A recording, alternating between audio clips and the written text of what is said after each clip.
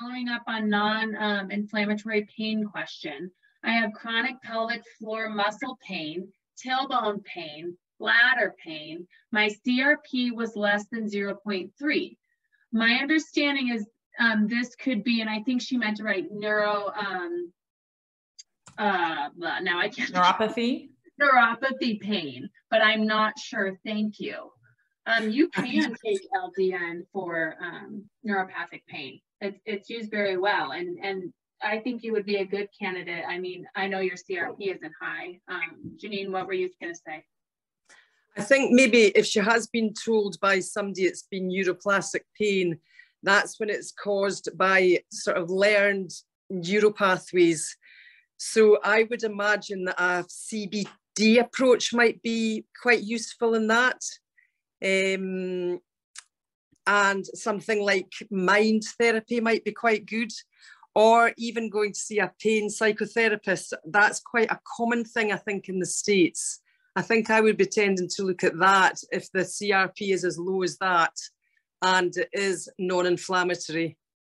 But I'm not sure if the chronic pain, the chronic pelvic floor muscle pain, I'm sure there'll be some type of inflammation in there that will be causing that pain.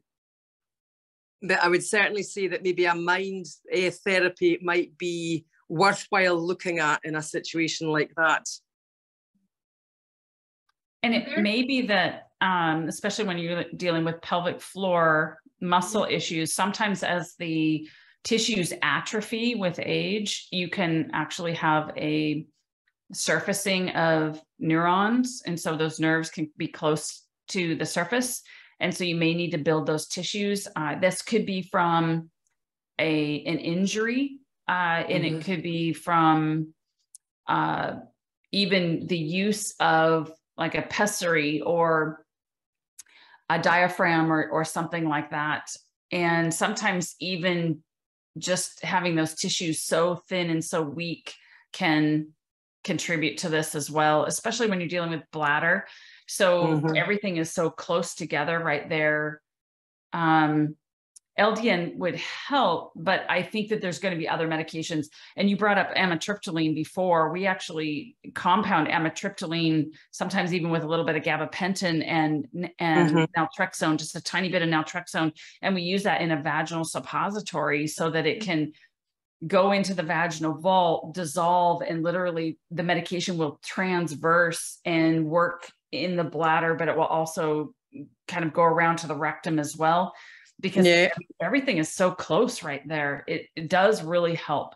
That also might help with that called the multi-layer issue associated with neither neuroplastic or neuropathic pain.